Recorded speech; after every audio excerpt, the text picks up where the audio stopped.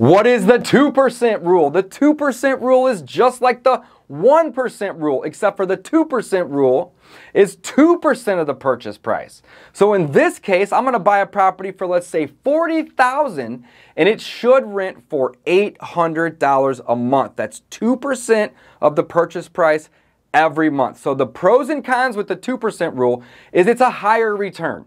You are going to break even on your property quicker. You're going to have a higher cash flow. The problem with the 2% properties is they're often in a part of town that's not the best part of town, right? So you're going to have shorter leases and higher turnover costs. With risk comes reward. So sometimes the 2% rule works out really, really great. Other times the cost to fix those properties up and turn them over is more money. So it's up to you to determine what part of areas of town you want to invest in. If 1% areas are better than the 2%, that's up to you to decide.